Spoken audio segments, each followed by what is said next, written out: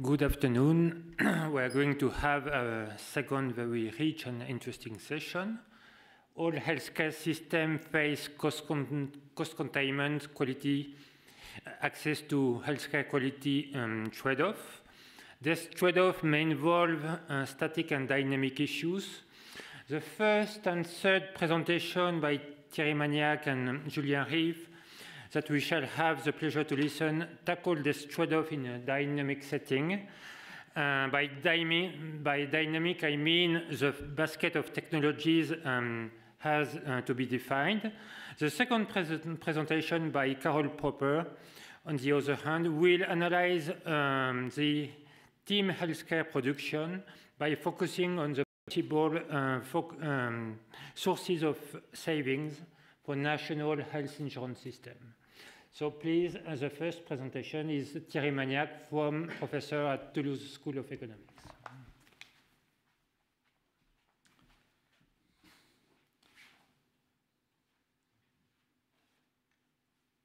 So I'm going to talk. So this is joint work with Pierre Dubois. I think that there are some slides. The green one, okay. Oh, the green one there.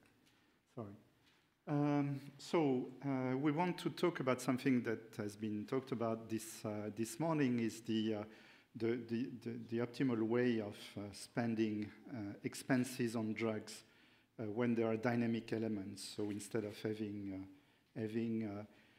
a bargaining game between health authorities and pharmaceutical firms annually, we could have a mechanism where there are long-run commitments between these companies and the health authorities. And there are, in the literature, there have been a series of papers showing that there could be gains from trading off the expenses over time in a better way than it's done now.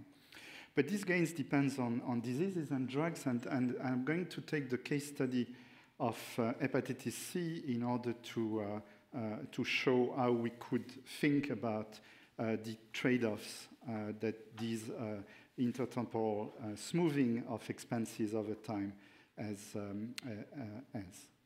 So let me just remind you, and I know that you all know this, but the structural characteristics of hepatitis C. So it's a non-expensive disease, at least in Western Europe since the 2000. There were ineffective drug treatments until the 2010, and there are a lot of asymptomatic cases of this disease. And the effective drug treatments were introduced in 2014, although not for all virus genotypes.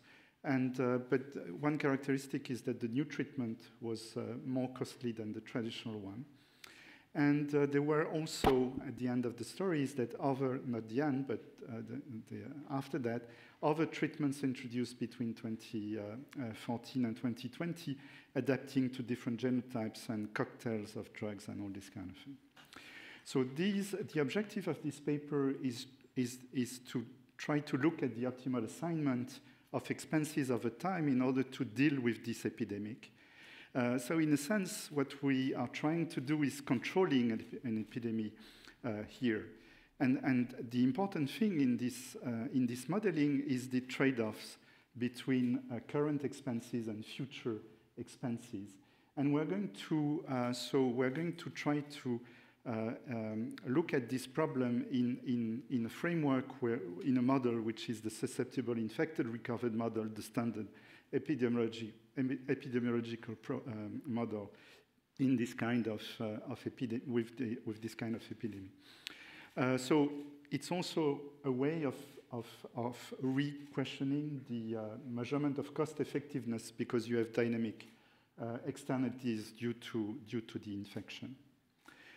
So we're going to look to have these sort of models where you have susceptibles, ST, infected, IT, and unchecked or undetected infected, UT, and it's going to be an important part of what we're going to say about hepatitis C later. We have a natural remission rate, but I won't talk about that. And the main assumption that we're going to have, and that's typical of these models where you have intertemporal trade-offs, is that you're going to have decreasing returns to treatment by the new drugs. So the curing rate is going to be an effective, a non-time varying increasing and concave function of expenses per patient. So there are various, if you don't have this sort of assumption, and I'm going to give you some arguments behind this assumption, the best way to control the epidemic is to spend all the money you have now and kill the epidemic, and then everybody is better off in the next period. But it's not going to be the case because of this decreasing to returns to scale assumption. So why do we have this assumption? So there are medical justifications for this. The first one is heterogeneous treatment effects, and it depends on virus genotype in the case of hepatitis C. There are also justification due to the organizational capacity to identify the patients who benefit the most from the new treatments. And in particular, in hepatitis C, the undetected have a role of patients who could be cured, but who don't know they are infected. And so it's difficult to identify them. You will have to check, to test everybody in the population. There are also economic justification. I'm not going to spend too much time on that. We have another joint paper where we have a bargaining pricing game between health authorities and drug companies. There is also an argument where the health authorities might think that there are more effective innovations in the future, which is going to give another type of trade-off that you have between spending now and spending in the future. So the dynamics of the epidemic is very simple because it's a non-expensive disease. So the long-run stable stationary equilibrium is disease-free. And what we can do is just to accelerate the rhythm at which the disease disappears. So health authorities are supposed to be given a certain endowment, A1. That's the difference between the current situation and what we imagine here is that they are given an endowment that they can spend over time, but in a way they decide for themselves, optimally maybe. And so we're going to say simply that there are certain expenses every period, capital BT, and they are going to be spent and used in order to curing patients with the new drugs. So implicitly, the cost of the traditional treatment, which is not effective in the sense of not curing for good the disease, is also implicitly included, but I'm not going to talk about this. And one important assumption is also the social welfare. So the social welfare is going to be a convex function of the infected rate. So we care about infected people in the population and not well, in a way which is the more so they are more infected, but also it doesn't depend on undetected, unchecked, and it could be questioned, obviously, as an assumption. Okay, so that's typically what you get when you simulate. We simulate the model with French calibrating with French data. That's typically what you get. So on the vertical axis, you have the rate of prevalence of undetected infection and 1- susceptibles. Hopefully that's much, the rate of prevalence is quite low. And the blue curve is the rate of infected, the solid blue curve. So that's the natural rate of disappearance of the epidemic. And when you have a policy enacted at period 5, you see the dotted curve in blue, and it's just accelerating the rhythm at which the disease disappears. So on the unchecked and the non-susceptibles, the effect is not that large. The first effect of the policy is on the infected, obviously.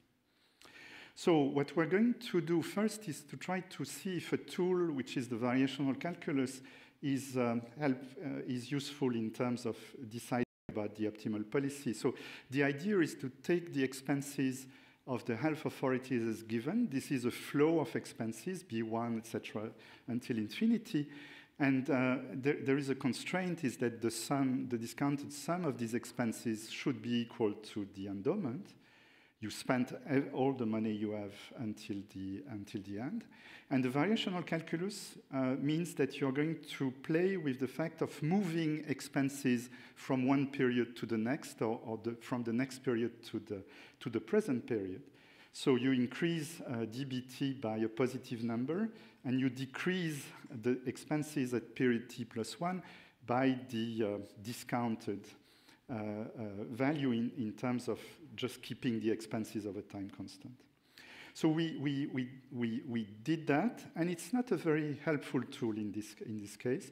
You can see that infection decreases in period t and increases in period t plus 1 if you reallocate all of your budget from t plus 1 to t. You can compute the indirect benefits, etc., but there are complicated dynamic effects. It's almost impossible to do the analytics of this, and no clear-cut predictions. And so we have to resort to simulations in order to try to understand how this tool can be used. And the type of thing that you get is this graph. So the scales of the different curves are not comparable. So it's just so on the vertical axis is the impact. For example, on the red curve, this is the impact infected at a reallocation at period 9 from period 9 to period 8. And you see that in this case, you get a strong decrease of the infected because you increase a lot the budget in period t, but you have a rebound effect because you don't spend anything in period t plus 1. And so you have this, and you see that the long-run effect, it's not clear on the infected. It's very close to 0. So that's, I'm not going to comment the other curves, but they are also interesting if I had more time. Okay, so now so this is a tool which can be used, but we can ask ourselves, what is the optimal budget policy in this case?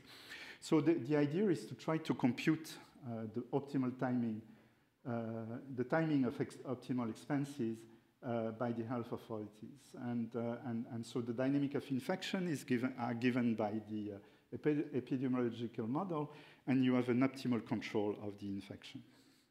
So technically, it's using simulations. It depends on various hypotheses, in particular preferences for the present of the health authorities.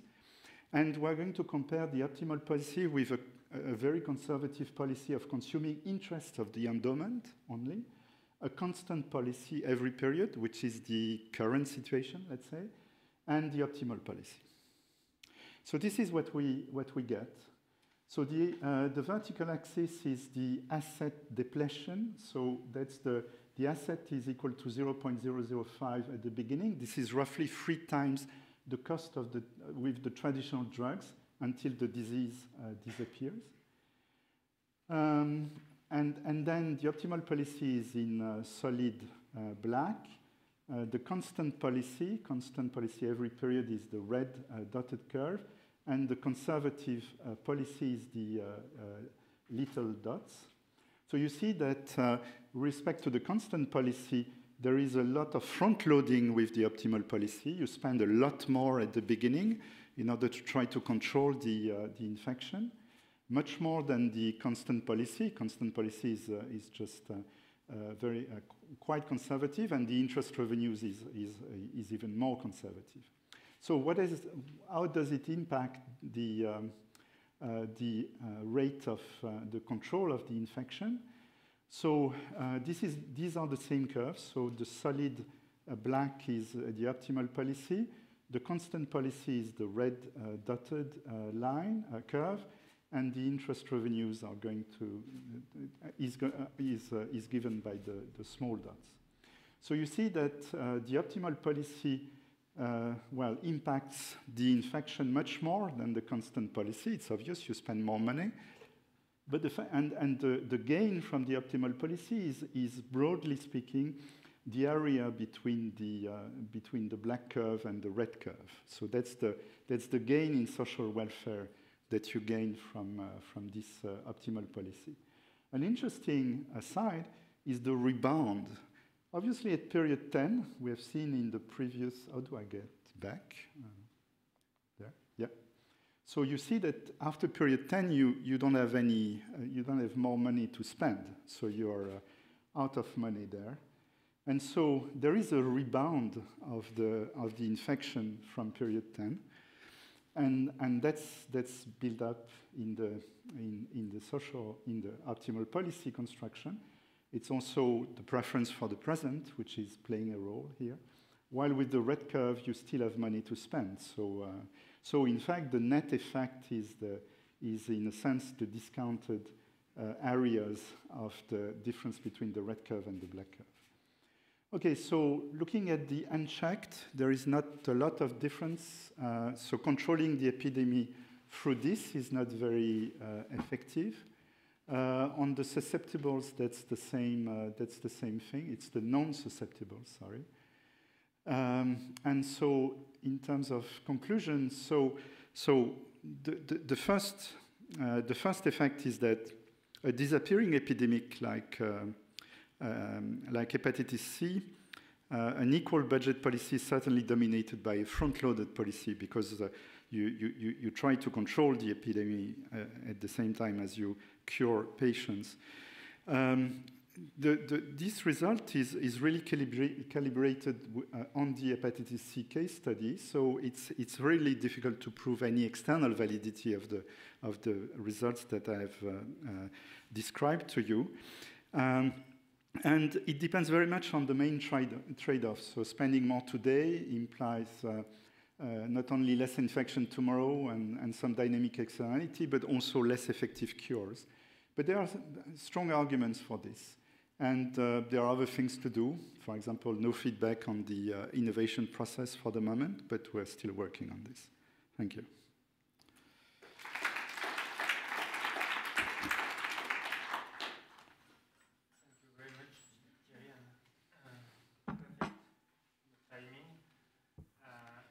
It was an intertemporal timing. Yeah, for sure.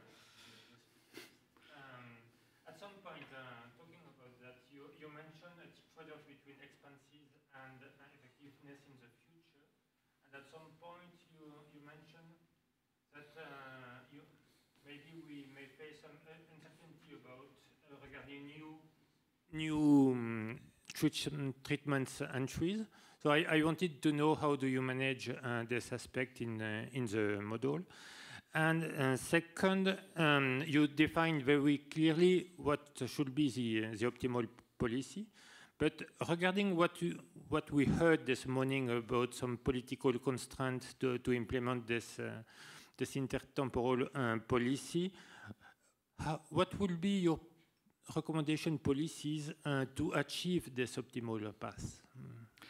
Okay, so starting with the second question, so Jean Tirole was speaking about the soft budget constraint this morning, and this is exactly what you see in the graph. The rebound of the infection is due in the model to a hard budget constraint, which is in the model. Do I believe in this? No. I think there are going to be a renegotiation. What we do here is really a normative analysis of what health authorities with all commitment possible could do, but it's certainly not the case in reality. So that's an important element that should be taken on board after a while. So one way of doing this is that to put constraint on the amount that should be left after a certain period of time, and in particular trying the information about the undetected. So you can have guesses about the rate of undetected in the population, which is really fueling the infection. That's the channel through which the infection is going through. Obviously, there are other ways of, so you might say that there are migrations between different countries, and it's the case of a single country and this kind of thing. So your first question is about how do you deal with the optimal trade-off. In fact, we don't do it very rigorously at the moment. So we just assume that it's a fixed, non-time varying function of decreasing returns to scale, but probably it is not, because the population is changing. The rate at which the undetected become detected affect this function, because they are newcomers in terms, they are not people whom we know that they are with hepatitis C since for many years.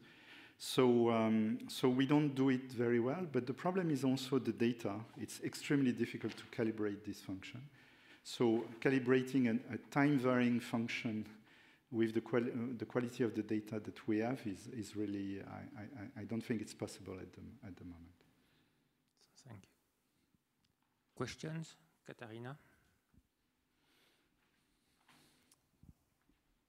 So I'm curious about the prices that you use to do these predictions.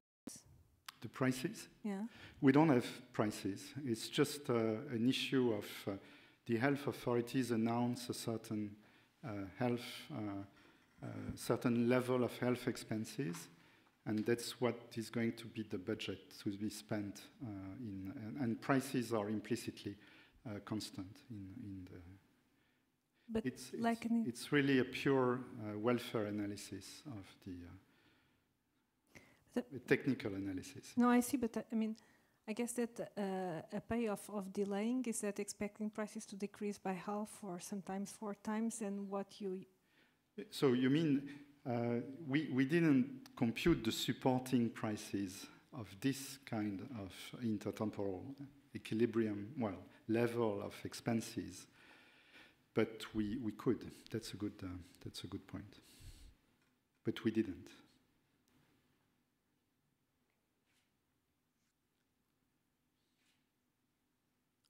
So you mentioned that, if I understand, that you're judging the optimality of these policies by the number of infections that are being reduced. If we also care to reduce the number of asymptomatic or unchecked individuals, does that affect the conclusions? Yes, it does. Yeah, absolutely. What is the qualitative effect? We didn't do that, so we have to investigate the issue. But certainly it does.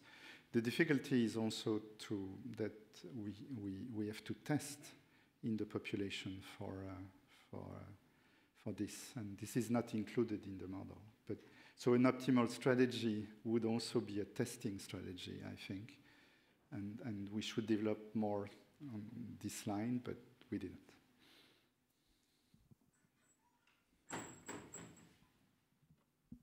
Just a clarification on your question, Katharina.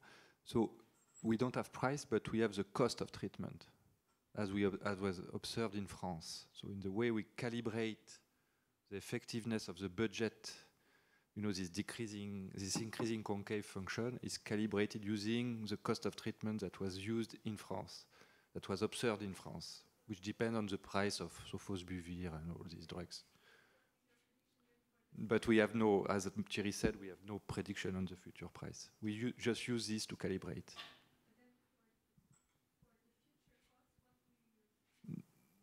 We assume it's constant. Yeah. That was the question of the curing function is constant. We have even issues with calibrating this constant curve, so we would have more issues with calibrating time-varying kind of curves.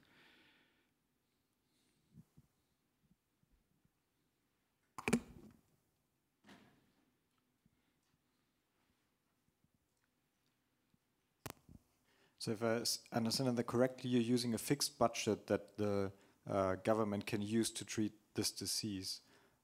What would happen if there comes another disease that would make fewer budget on hepatitis C and more budget on that new emerging disease worthwhile from a social point of view? Because then in your optimal scenario, all the budget is spent and nothing is left. Yeah. So the thing is that what is decided is the endowment at the beginning, because to allow a smoothing consumption over time means that you need to delegate to the health authorities the spending, the smoothing of the spendings. over time. So this is an endowment given to the health authorities. So obviously any event in the future which make this, the importance of this endowment socially cannot change. It's a given. So yeah, that's a restriction, obviously, but it's that sets the question of optimally deciding on the level of the endowment at the beginning, and maybe revisioned. But it's difficult to yeah, we can talk about this, but it's difficult to do.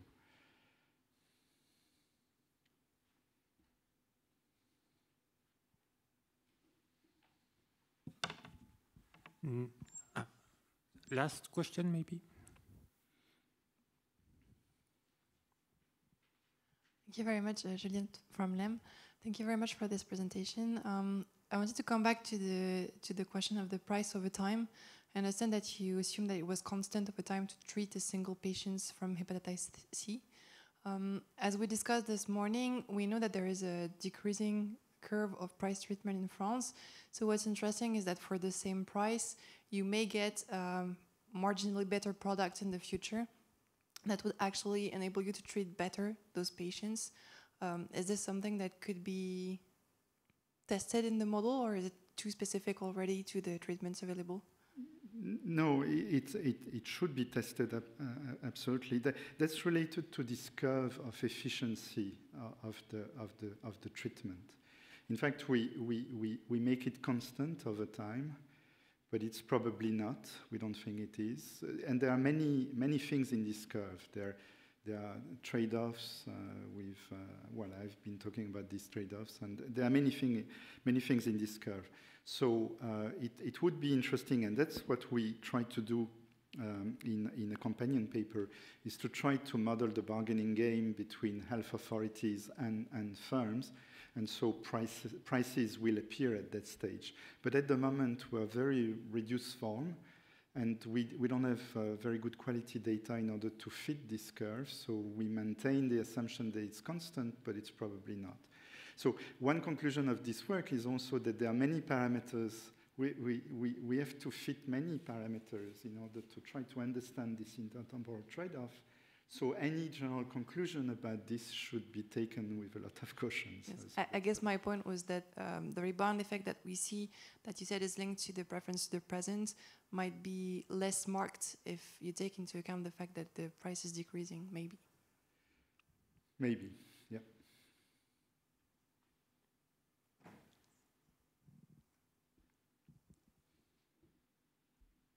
No more questions? Okay, thank you very much, Thierry. Now we have the pleasure to listen to Carole Proper. I'm not going to do a brief summary of Carole Proper's CV. She's a professor at the Imperial College London, and she was member of President Macron Excellent Expert Commission. So, Carole, you. Please. Thank you very much. So this is a kind of complete switch of topic, and I'm not actually going to talk about savings at all, but I'm going to be talking about the production, which you could then think about in terms of whether it engaged savings. So what I'm going to talk about is team production in healthcare. And the reason this is joint work with two colleagues from the Institute for Fiscal Studies, and the kind of full title is We're Interested in Team Composition and Evidence from Nursing in the English NHS. And I'm going to hope that I kind of convince you why this is a kind of interesting topic to study. So team production is interesting, I think, in itself, because teams play a big role in many forms of production. Teams have advantages. They allow specialization, they allow knowledge sharing, they allow complementarities. But interestingly, despite its pervasiveness, team production has been relatively understudied in economics, except in two aspects. And these two aspects are that most studies focus on the impact of team organization on the behavior of individuals. So there's a huge literature, obviously, on peer effects, and you can think about a classroom, or you can think about peers at work and peer effects. And then there's a large literature on financial incentives, how giving financial incentives to team members affects the output of a team. And a classic sort of set of examples of this are the kind of studies of strawberry pickers by Oriana Bandieri and her colleagues. A lot of those studies, for example, are actually studies of individual workers who are relatively low income and low skilled. But in many cases, the output is genuinely collective. I guess a kind of classic example of that would be sport, team sport, and understanding how the team operates and who the key players in that team are important. And healthcare is a very important example of team production. There are many teams in healthcare, and it's a growing belief that team production is important in things like the treatment of cancer that previously were thought of as, you know, you had some great doctor who did something and then other people who did something after him. But there's been a shift in many areas to thinking about team production because of this issue of specialization and knowledge sharing and complementarity of skills. So our focus, as I say, is on team composition in inpatient hospital care. So we're restricting ourselves to a particular setting, which is inpatient hospital care and nursing teams. The reason is that healthcare workers are around 10% of the labour force in many economies, and nurses are the largest group within that. In the UK, which is what I'm going to study, there are over 500,000 nurses and nursing support staff. There's also a worldwide shortage of nurses that's been going on for some time, and so it's important to make the best use of the range of skills that there are within the nursing labour force. And then on the other side, one key feature of hospital nursing is the organisation of work, patient care, the work being patient care, into teams. Output is collective, and individuals rotate between teams frequently in an inpatient setting due to the need to provide 24-hour care, and individuals don't work 24/7.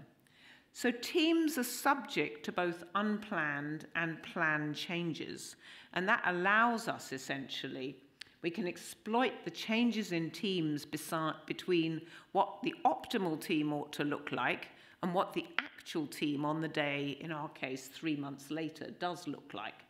And what we do in this paper is essentially exploit those changes in order to determine which members contribute most to a team. So what we're going to do is our focus is we're interested in both quantity and quality of team members. So our focus is how different levels of skills contribute to team output. Teams consist of nursing staff with more or less training. That's common worldwide. Nurses are at different levels of seniority, but there are also kind of two big groups of nurses. There are nurses who are essentially nursing assistants who do not hold in the main degree level qualifications, and nurses who essentially hold degree level qualifications and have much more medical training. One of the trends worldwide is because of shortages, particularly in the first type of nursing, is to substitute degree-trained nurses at the margin with non-degree trained support staff. And we're going to be looking explicitly at that.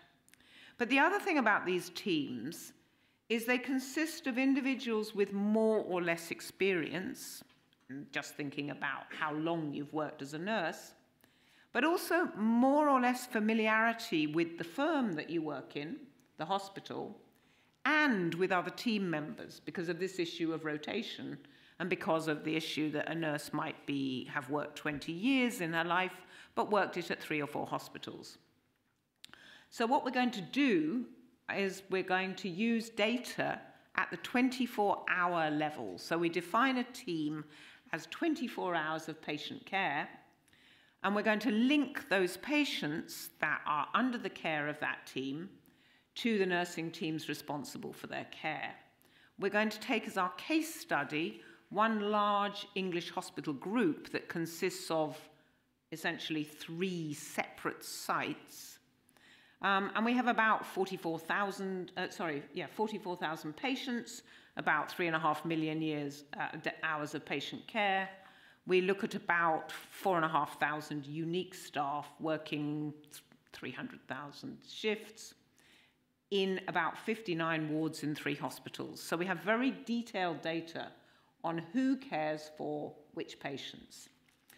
And what we're going to do, and I'll kind of flesh this out a little bit, but is to exploit exogenous and we think plausibly random variation in the size and composition of the team on one important outcome of the team, which is patient mortality. There are lots of reasons that people in healthcare, when they're looking at production, focus on mortality. One is it's not a good outcome. Patients care whether they exit the hospital alive or dead. But the second is that it's actually quite difficult to fake. And when you're worried about things, you don't want things that can be manipulated by the team. The third in our context is because it is what's called a never event, it's not meant to happen, though it does, it's recorded to the exact time at which it happens. So it allows us to link it to the appropriate team. So what we're going to do is we're going to examine, as I say, 2 things: the effect of team size. So teams vary in size not because they're planned to vary in size, but because people are unexpectedly or expectedly absent. And we're going to ask the question, does it matter if the team's not fully staffed? And secondly, does it matter if which staff member is missing? Now, clearly at a kind of extensive margin, if you had nobody in the team, it would matter. But what we're asking is essentially at the intensive margin, at the marginal change. If there's a marginal change in either numbers or a marginal change in the type of staff who are there for unexpected reasons, what impact does that have? Who matters most? And as I say, it's important because teams contain a mixture of skills, and one response to shortages is to replace highly trained nurses at the margin with less skilled nursing assistants. The second set of things that our data allows us to ask is how much does familiarity with the hospital, the ward, and other team members matter? So in the broader language of firm familiarity, plant familiarity, and individual familiarity as kind of, if you want to link it to the broader issues in kind of thinking about team production. And that's important because one of the responses to shortages in hospitals across the world, and particularly the developed world, is to use agency nurses, nurses who are not employed by the hospital and are therefore not familiar with either the team or the hospital in which they're working. So a kind of quick look, I'm not going to kind of, there's lots of gory details behind this, but I'm not going to walk you through those, but just to kind of point out that we have 3 hospitals, about two-thirds of individuals in the year we look at, we only look at 2017, work in 1 hospital, but the remaining 2/3 rotate. And then we look at the number of units, which is essentially the number of wards, not teams, but wards worked in. And we find that Band 6 work in about 6.5 units. The lower band nurses are here on the left. The lower band nurses work in more, but there's quite a lot of rotation. So individuals don't always go to their place of work. So it's not like economics departments where you always go to the economics department. In this case, you're sent to the politics department. Okay, so we have, as I say, 53 wards in 3 hospitals. Teams on average, that's wrong, teams on average have about 20 nurses, 75% of whom are degree qualified. The average experience in a hospital is about 6 years. The average number of patients is about the same as the number of nurses, about 20. And on average, a nurse has worked for 30 days out of the 90 on a particular ward. So kind of what do we find? First of all, these changes are at the margin, and we're not meant to have any shortages in this system. The system sets an optimal number of nurses who are rostered 3 months in advance to these wards. But because of unplanned shortages, somebody's sick, somebody's child is sick, someone's sent on a course, when the actual date comes, you have shortages, and we do find that unplanned shortages of nurses are associated with increased patient deaths. However, this is only driven by a shortage of nurses with degree-level training. About 2/3 of the nurses on a unit have degree-level training, 1/3 don't. An unexpected absence of a support staff worker makes no difference to a patient dying or not. Secondly, there are strong returns to seniority. 1 degree nurse absent for 12 hours, the average shift is 12 hours, from an average team of 20 nurses, results in a 10% higher probability of death. But if the most senior staff are absent, these are nurses with considerable amount of both extra qualifications and longer service, their impact is about twice that of a newly qualified nurse. And then finally, we find that experience in the hospital matters. Experience with your team members matters less, and experience on the ward matters, so people can move from, say, a hematology ward to another kind of ward. But what really matters is experience in the hospital or in the firm. The longer a nurse has worked in a hospital, the more her absence matters. But again, the length of employment, which is about the same for nursing assistants as nurses, qualified nurses, does not matter for nursing assistants. In other words, nursing assistants are, at the margin, are pretty fungible. So kind of policy implications. This is, I understand, a policy conference, so I thought I'd have some policy conference. So the increased use of less qualified nurses is likely to continue given nursing shortages and tight budgets. At the margin, our results indicate that that is probably not a good policy. Less qualified nursing assistants are not effective substitutes for degree qualified nurses. And that means that if you did push that more, a change in skill mix could reduce quality of care. The other thing is that this is an industry in which people leave. They leave after they're first trained. They leave often when they don't want to work shifts anymore and there are conflicts with family responsibilities. And so one of the things that you might take from policy is, whilst there's a worldwide shortage of trained nurses and trained nurses, one of the things that the hospital that we're looking at might do is try and invest in retention of degree-trained nurses rather than substituting them with either agency nurses or nursing assistants. So, thank you for your attention.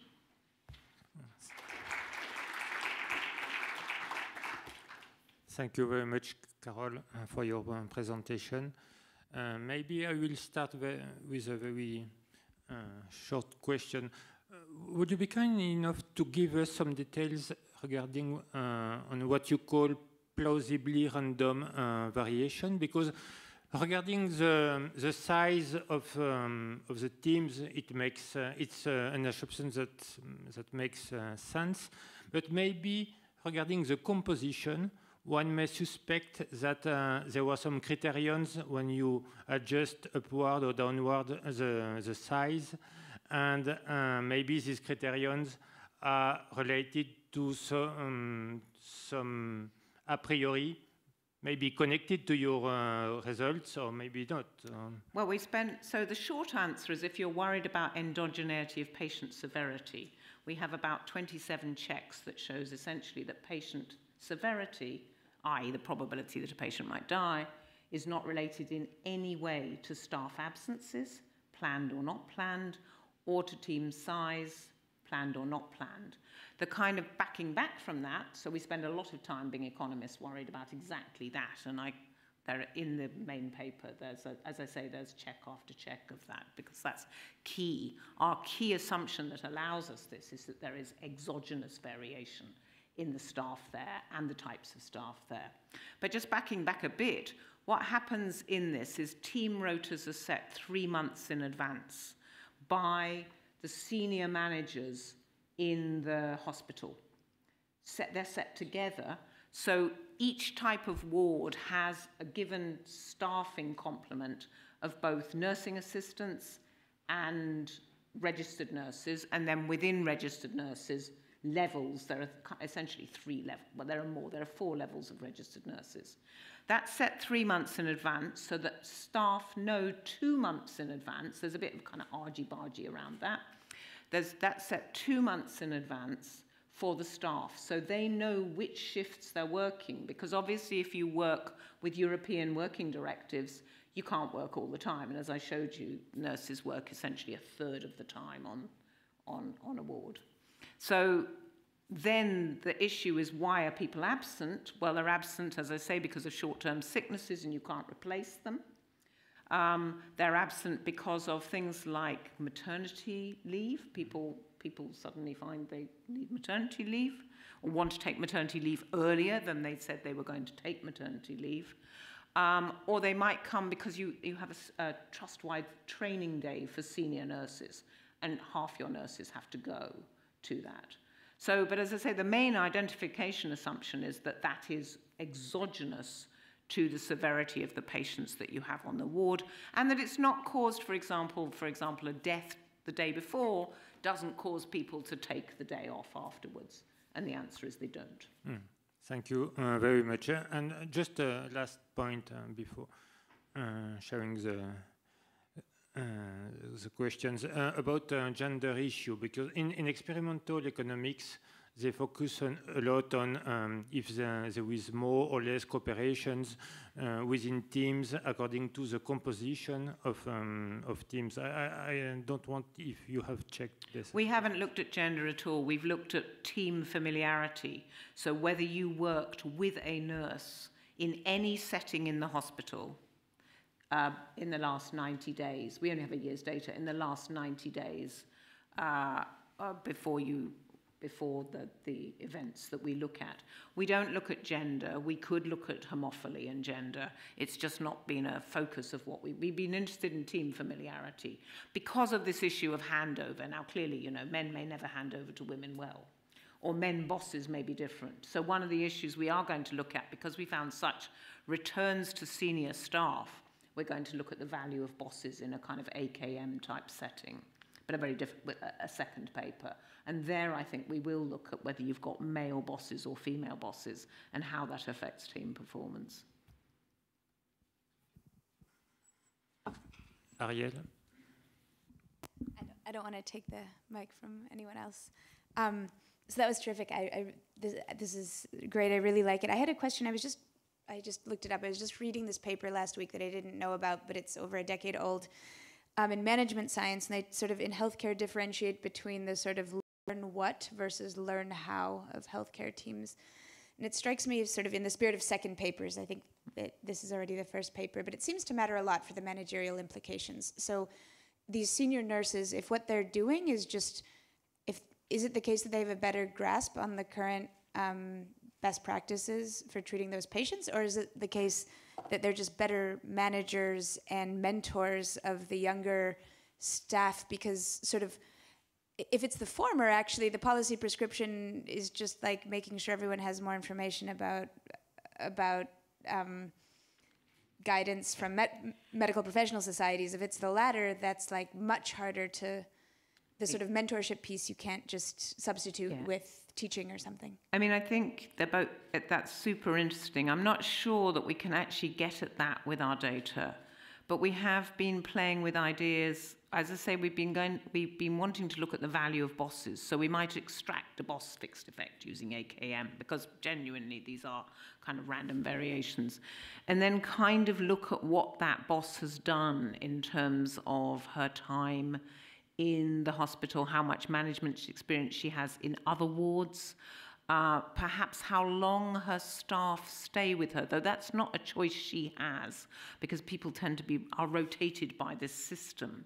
So we can try and get at some of that, and I think it's super interesting what makes a good boss in this context, and that has implications for what you want to do about staffing, indeed. So, and then we probably also want to do a kind of back-of-the-envelope allocation, that if you allocated individuals to bosses who were good compared to not? What kind, or the other way around, what kind of gains or losses might you make? We're pretty sure that there's going to be quite a bit of different differences. Whether we can get at exactly why there are those differences is another matter. And then I have just one sort of half-baked comment, and then I'll pass the mic one person to the left. You talked a bit about this margin of substitution sort of at the bottom of the skill distribution. And so, I believe the results, that you showed us. It doesn't seem like adding sort of more administrative staff helps. But what about this margin of substitution that we often talk about between things like very highly skilled nurses versus physicians? Are you able to see that in the data? We don't see any physician rotation, so we assume, this is just an assumption, we can't actually test even at all, is that the physician rotation is exogenous to the nurse rotation at the ward level. And that, given that how junior doctors are allocated, junior doctors essentially in the UK system work 6 months in a specialty. Senior consultants hardly ever come to the ward. They do a ward round every morning when they're followed by all their little acolytes, or their little acolytes have to follow them because they're the great god. But in oncology, you never get an oncologist on an inpatient ward. So these essentially are wards run by nurses. Our nurses, just a correction, our nursing assistants are not admin. They're people who change drips, catheters, beds, take patients to the toilet. They're basically workers who would otherwise work often in the social care sector, the nursing home sector. So they're patient-focused. They do patient-focused things, but they're not sort of they're not directly so qualified. Treatment. Changing bedpans is sort of important to do correctly, but it's not like a care. They wouldn't be fitting catheters and other things, but they would be making sure that patients don't fall out of beds, don't fall on the way to the toilet. That sounds kind of trivial, but actually patient falls are really important. Yeah. Again, another never event in a hospital. Thank you. So this is just a quick follow-up. Do you ever see in the data a less skilled nurse being replaced by a nurse with higher skills? We don't. What we see is the team composition. So the team, so we've got, essentially you never see a fill rate. So the planned is known as the planned, and the fill rate in this hospital is the ratio of actual to planned. There are never more. That fill rate is never more than 1. I see. But of course you could have and that's what we are exploiting here, a day in which your missing nurse was a band 6, band 5 and above of the degree qualifier, and you didn't have, you had a 100% fill rate for your nursing assistants. And in fact, the fill rates are orthogonal to each other. They're not correlated. So it's not like you have a run on that ward where everybody runs away madly, which is probably why we find that when we do all these tests of exogeneity, it holds. But yeah, you never get more than 1. I see. There's such a shortage. It's hard enough to find. So the average fill rate, you're usually about 4% down on average. I was trying to understand if it was maybe just purely about quality or more about team production. You mentioned team familiarity. I probably missed it. What is the effect of team familiarity that we do find some effect of team familiarity for, again, only skilled nurses. So team familiarity is Nurse J worked with Nurse I in the previous 90 days to the ward she's working on, anywhere in the hospital. That team familiarity does not matter at all for less skilled nursing assistants. It does matter for the degree qualified folk, but it's kind of, I didn't present our estimates, but there's quite a lot of overlap in the confidence interval. I think even with, 44,000 patients and all these shifts, we probably nearly need another year of data. But since it took me 3.5 years to actually get this data, it's probably going to take another 3.5 to get 2018. So we can't say anything, but there are certainly hints that team familiarity does matter. ward familiarity less, and hospital familiarity clearly does. And that makes sense because, in a sense, it's the top hospital management that kind of decides often on policies and how things work, and that's implemented by the teams. Thanks. Maybe your last question?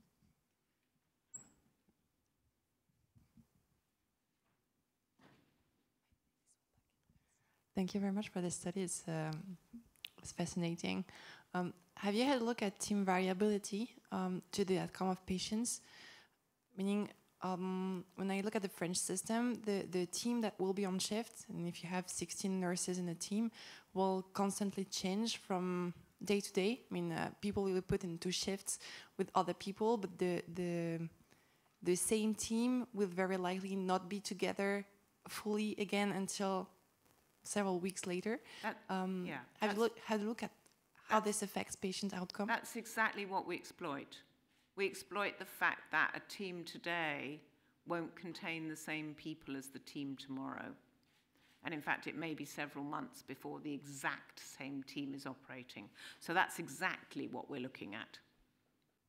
Okay, so the event of the same team being together is not occurring frequently enough to see if a single patient... No, we haven't looked at whether the exact composition...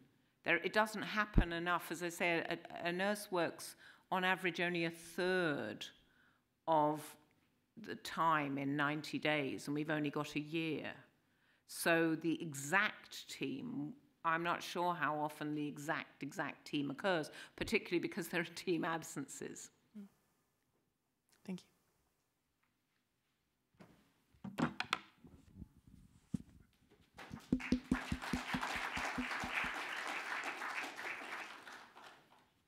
And for the last presentation, we have the pleasure to listen Julian Reif, from professor at University of Illinois, and who had the good idea to spend 1 year in Toulouse School of Economics. No regrets. Thank you so much for inviting me to talk today about my research on the value of life. So this is based on work that I've co-authored with Danny Bauer and Darius Lakdawala. And so I'm going to talk today a little bit about what I think the implications of our research are for some important questions in healthcare policy.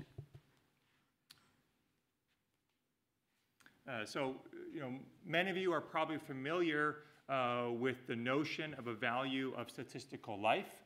Economists generally define it as the amount of money that a large group of individuals is willing to pay to reduce a health risk that's expected to kill one of them. So this value is used widely in a bunch of different areas, ranging from environmental hazards to medical care to public safety and so on. So for example, the US Environmental Protection Agency assumes a VSL of $10.7 million or 10.2 million euros when deciding whether or not a particular environmental regulation passes a cost-benefit test. And VSL was also used to inform the cost-effectiveness analyses that are performed by a large number of different health agencies around the world. And so, for example, a recent study by Terrade and co-authors used VSL to estimate that the French value of a QALY, that's a quality-adjusted life year, lies somewhere between 150 and 200,000 euros. So in other words, this implies that the French healthcare system should be willing to pay up to this amount for a medical treatment that extends life by 1 year. Unfortunately, the model that underlines these calculations has some shortcomings. And in particular, in this conventional model, individuals can only be in one of two different health states. They're either alive or they're dead. And so this has at least two important consequences. First, it means that the model has nothing to say about whether VSL varies with underlying health. And it can't tell you if it's higher for a sicker individual versus a healthier individual. In addition, the model can't distinguish between preventive care and medical treatment. And that's unfortunate because that means that it can't answer a number of important policy questions. So for example, researchers have long observed that societies and indeed even individuals appear to invest less in preventive care than in medical treatment. Now, is this something that is undesirable or inefficient? All right, the conventional model can't answer this question because it can't distinguish between preventive care and medical treatment. Right? In addition, the model has nothing to say regarding whether or not reimbursements should be more generous for medical treatments of more severe diseases. Right? So in countries that practice strict cost effectiveness analysis, they generally take the view that a health gain of 1 year should be worth the same to a mildly ill individual as it is to a very sick individual. But if you ask people on surveys, they reply very often that one should prioritize extending the life of a very sick patient. Okay? Now, which of these perspectives is more consistent with a standard economic model? So that's something we can begin thinking about with this framework that I'll be describing today. So at a high level, what we do in our study is extend the conventional model to accommodate multiple health states. So in other words, rather than just being alive and dead, living individuals in this model can reside in an arbitrarily large number of health states. All right, so we denote that arbitrarily large number as n, and so for convenience, we'll call the state of death state n plus 1. Okay, so you can think of these health states as corresponding to different illnesses or something more finely grained. All right, and a health shock, essentially in this setting, corresponds to transitioning from one health state to another health state.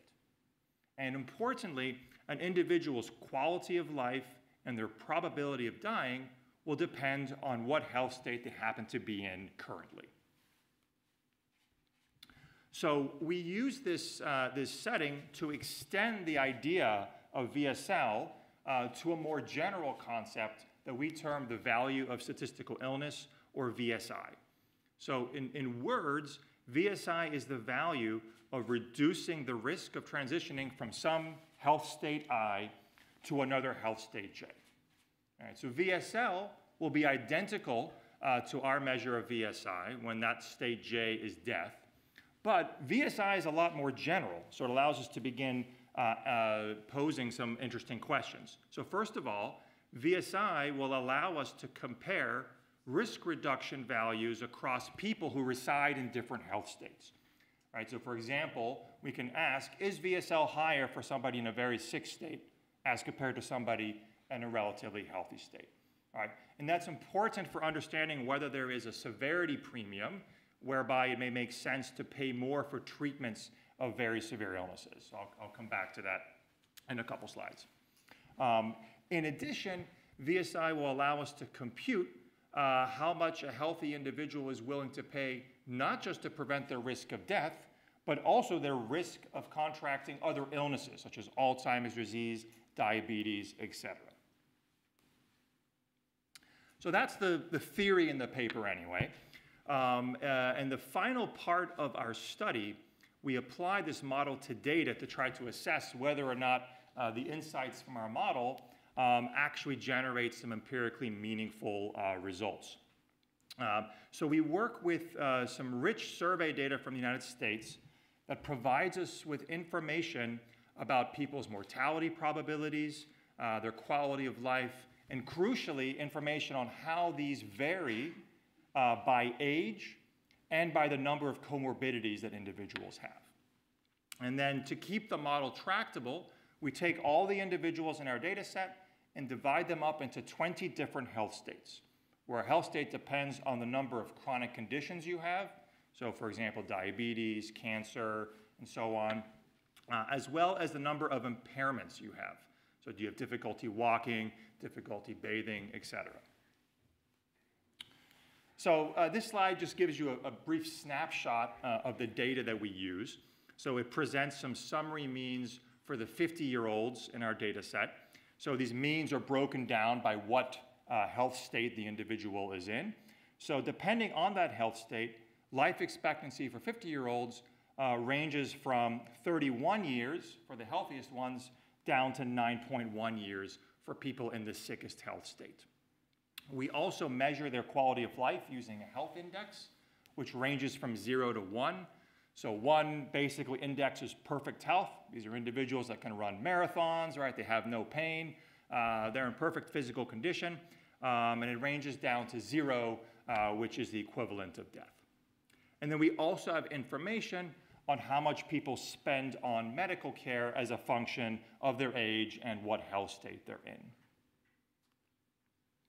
So before I show you our main results, I want to just give you a hypothetical example of the kind of output our model produces to try to convey some of the intuition behind what we're doing. So this slide plots VSL for a person who was initially healthy at age 50. We assume their VSL was $6.8 million. It's easy to use a different value if you prefer. As is typical in these models, VSL declines with age, but then this individual suffers a health shock at age 60 and a severe health shock at age 70. Right? And you'll notice that in both of these cases, VSL deviates from this trend and actually increases.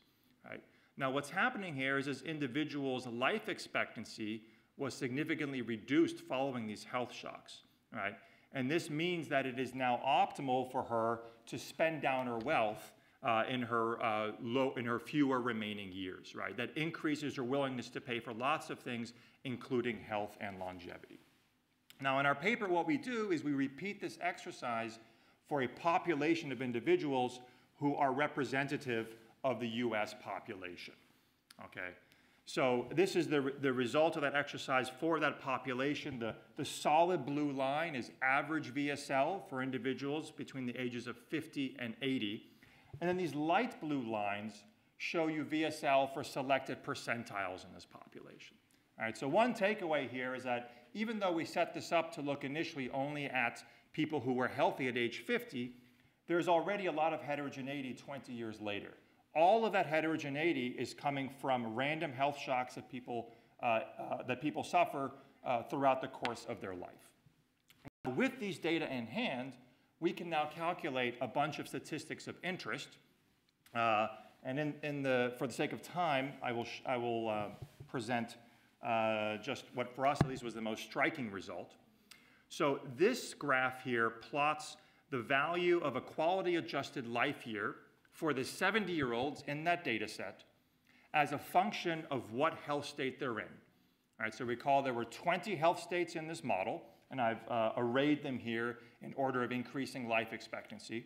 So for individuals who are age 70 and in the best health state, right, so they have a life expectancy or a quality-adjusted life expectancy of about 11 years, their value of equality is about $260,000. However, this increases all the way up to $660,000 for individuals in the worst health state where their quality-adjusted life expectancy is less than 3 years. All right, so in other words, among the individuals who are in the worst health, they're willing to pay more than 2.5 times more per quality than individuals who are in the healthiest state. So I think I have a couple minutes left, so I want to just conclude with a few thoughts for discussion. So first I want to return to this question about preventive care. As I mentioned, it remains a puzzle why so few people and systems appear to invest in prevention. And I'll give you an example to make this concrete. There's a lot of evidence that lifestyle modification programs for diabetes are in fact quite effective at preventing diabetes. Yet people at risk of diabetes, right, appear uninterested in these programs. In my own research on workplace wellness programs, there was a lot of initial excitement and hope that these programs would increase the health and well-being of workers by making it easier for people to engage in preventive care at the work site. But the best evidence we have so far to date suggests these programs do very little, if anything, and participation in these programs remains stubbornly low. Right? So our study provides what we think is just a simple, rational explanation for these previous findings, right? And it's that individuals simply value preventive care less than medical treatment. And thus we shouldn't be surprised to see underinvestment in preventive care, especially when other potential explanations, such as the fact that insurers may also not face the proper incentives to pay for preventive care, and also maybe that consumers are making mistakes on top of this, those explanations are only going to reinforce this result that we find. And then finally, we think our study also has implications for the reimbursement of healthcare. So as I mentioned before, in standard cost effectiveness, one assumes that there is only a single value for a quality adjusted life year. But this is very counterintuitive, right? If you talk to people, they very frequently say it's important to prioritize the health of the severely ill. This notion that we should pay more for the treatments of severe diseases, this is sometimes called having a severity premium, has already found its way into some policies. So for example, the UK several years ago established something called the New Cancer Drugs Fund, which basically sets aside extra money to pay for cancer drugs over and above what the standard cost effectiveness threshold is. This was very controversial. So I'm showing here an editorial that was published in The Lancet arguing against this fund. The Lancet editorial basically argues that this is not an efficient use of money, right? It's a waste of resources. Essentially, from their perspective, any ad hoc adjustment to the cost effectiveness threshold is necessarily inefficient and subjective, right? But our framework suggests otherwise. It suggests that, in fact, there may be a very good reason, at least from an economic perspective, right, to reimburse more generously for treatments of severe illnesses. And there certainly remains a lot of work to be done incorporating the insights that we've generated in our study into the standard practice of cost effectiveness. We think already these preliminary results do suggest or provide some support for the idea of a severity premium. And so I think I will end it there and open it up for questions and comments. Thank you very much, Julien.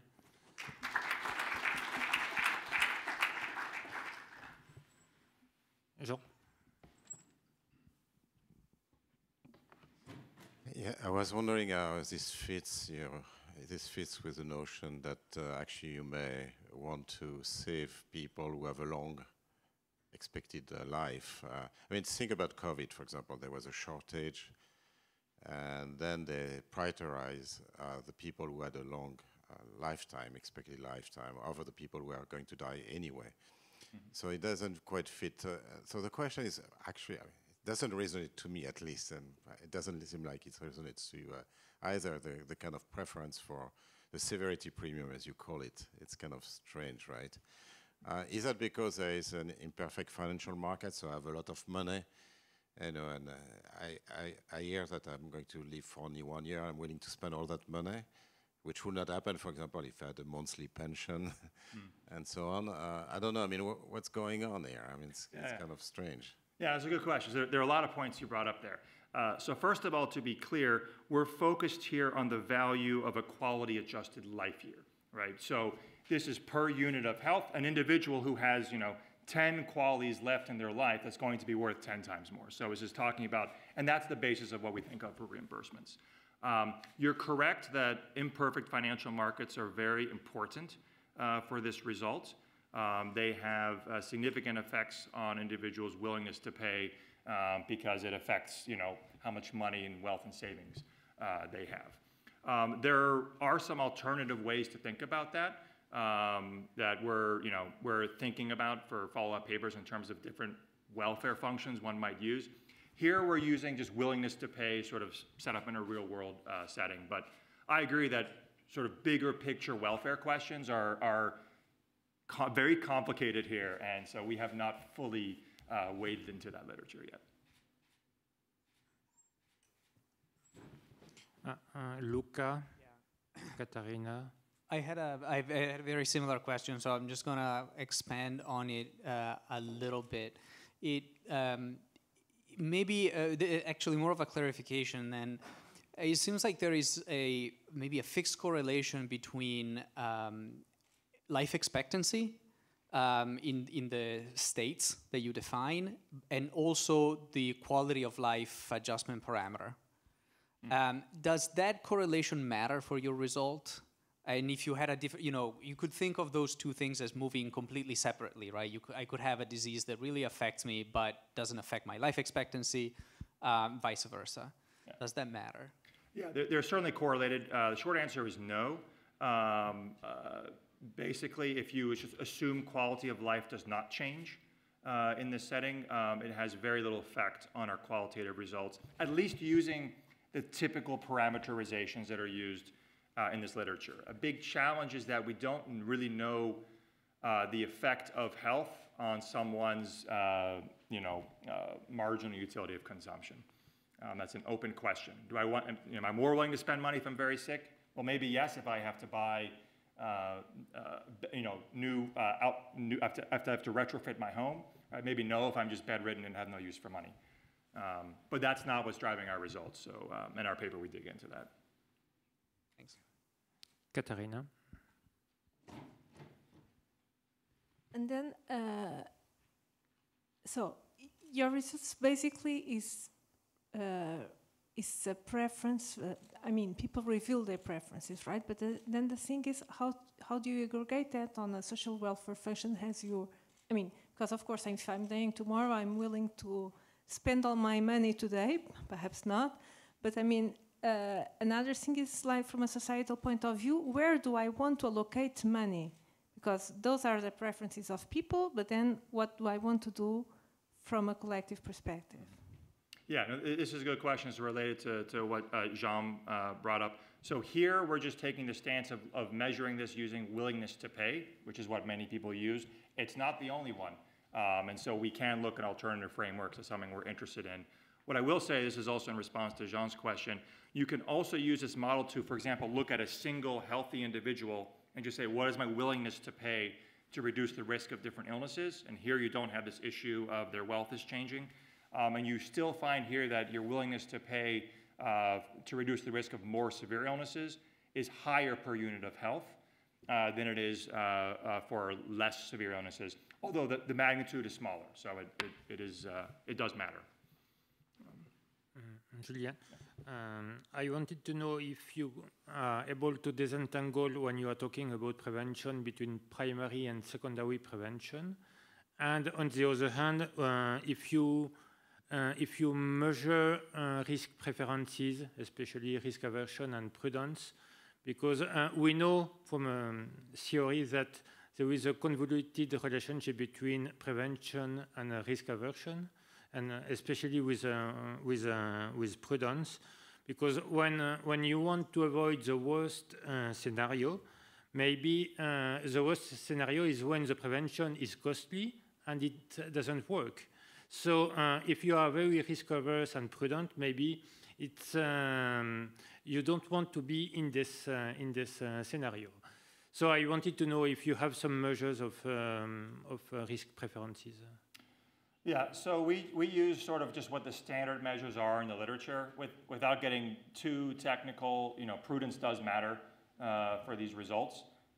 If you use whatever the standard estimates are, you find that essentially you get this effect where VSL can increase following a health shock.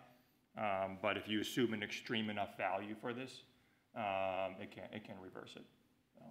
So that's actually one of the new things we show in the study. Prior to this, people thought it could only go up. It turns out that actually more generally it can go up or down, sort of depending on that parameter. But it's a fairly technical condition. Yeah.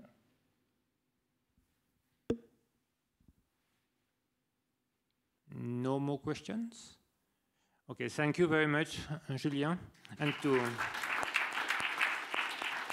thank you to Carole and Thierry too. And now the last words for Jean. Yeah, I discovered with a lot of emotion that I was supposed to conclude this session. So I have to call it a day before you move on to state N+1. So it's been a very intense day and afternoon. I would like to thank the speakers very much. I learned a lot, and this was a great afternoon. So I'm not going to embark into a Fidel Castro speech, so that will be very brief. I would just like to to thank all those who made this happen, this conference happen. So on the scientific side, Pierre for organizing everything. Pierre and the team, I mean, you've seen a number of people in our team, both faculty and students. There are others you may have met at coffee. This is great. I want to thank Eve and Cécile on the TSE side for organizing that very efficiently.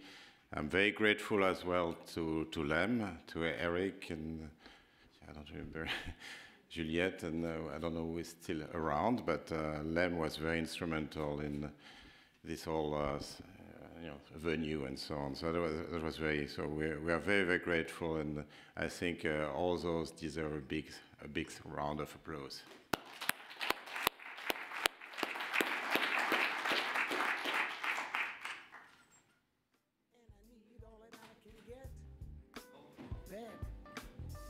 This force is strong, but I keep going on. It's hard to tell right from wrong. Am I too far gone on?